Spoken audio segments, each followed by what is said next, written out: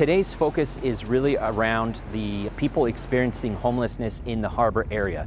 And we are fortunate to be at the County Administration Center. We're joined here today by the Sheriff's HART team, the Homeless Assistance Resource Team.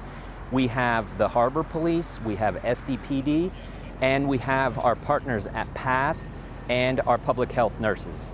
And together we are canvassing the area, looking for individuals that are disconnected from services. We will be transporting them to this location as essentially a pop-up resource fair, all-encompassing, where we make that initial connection to services. The Department of Homeless Solutions and Equitable Communities has eligibility staff on site ready to make connections to self-sufficiency benefits such as CalFresh, CalWorks, General Relief, and Medi-Cal. In addition, we have social workers that are providing case management, identifying barriers to housing, and systematically helping individuals to remove those. This is unique. We partner with many different entities around the city and region, but this area really is somewhat underserved as far as these events go. The goal today is to connect people to initial services, which will eventually lead to housing solutions.